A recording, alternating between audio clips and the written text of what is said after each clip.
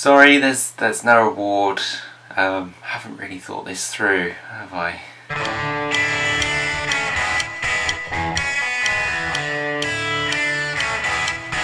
Just a quick video, just wanted to say Happy New Year.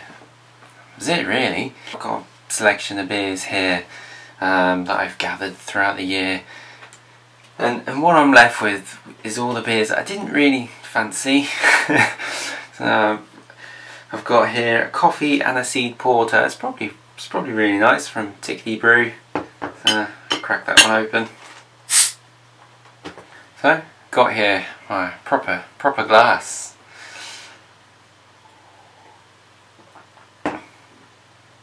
It's alright, see, pretty good. First off, I just want to give not a shout out. Actually, I've already given a shout out to this guy. But this guy is my Home Brewer of the Week, which I'm now going to change to Home Brewer of the Month, because I don't do this that often, do I? And the reason why I'm giving it to this guy is he made probably one of the best videos that I've seen this year. I'm actually not going to talk what it's about. So I urge you. Because I've just looked here, it's only had 36 views in a week. So I urge you, click the link below, go watch the video. It's a great video. He's put in a lot of effort into this video, and yeah, I think this guy needs a few more views. And that guy is MidlandBrewShed. So cheers. So Home Brewer of the Year.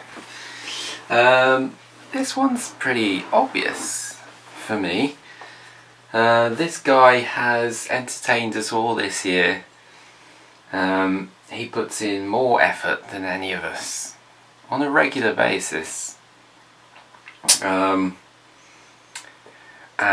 he sends beer mail to a lot of people. He sent me some, very nice. And he's even sent them across the world. He's the king of Fuck It Fridays. Yeah, you know who it is. It's Big Banana.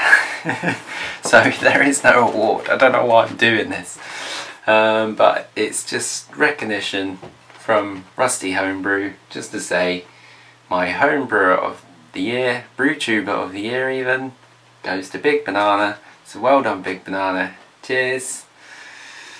And that's it really. So I just want to say thanks for watching this shit.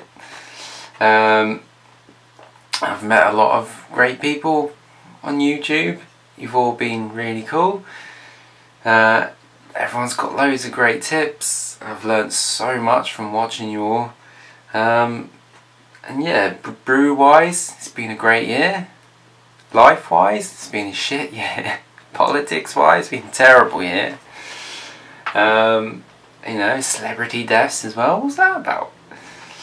But overall, not that bad, I guess. But here's to 2017. It has to be much better than this year, because this year was one of the shittest. So Happy New Year, everybody, and 17.